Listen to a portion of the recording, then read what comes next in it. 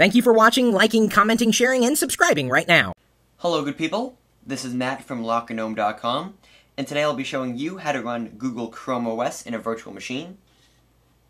So in your web browser of choice, you're going to want to go to gggt.com/google/chrome-os/download, and there you'll be able to download a Chrome OS image for VMware Fusion, which is going to be the virtual machine that we use today. So once you have downloaded that file, you're going to want to open up VMware Fusion, select New, click Continue Without Disk, select Use an Existing Virtual Disk, then you're going to choose the file that you just downloaded, then you're going to click Continue. Now you want to make sure that the operating system and version are both set to Other, and then click Continue.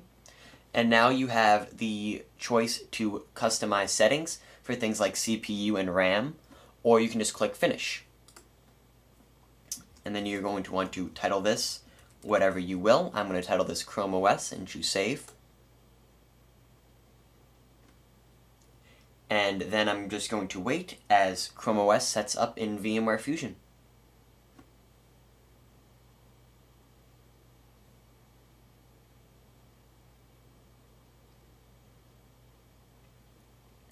So after very little time, Chrome OS has set up in VMware Fusion.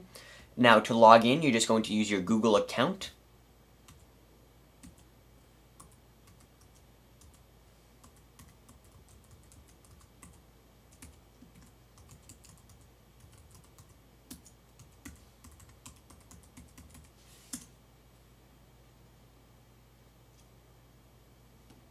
So once you have logged in, you will see that I now have Chrome OS officially running in VMware Fusion.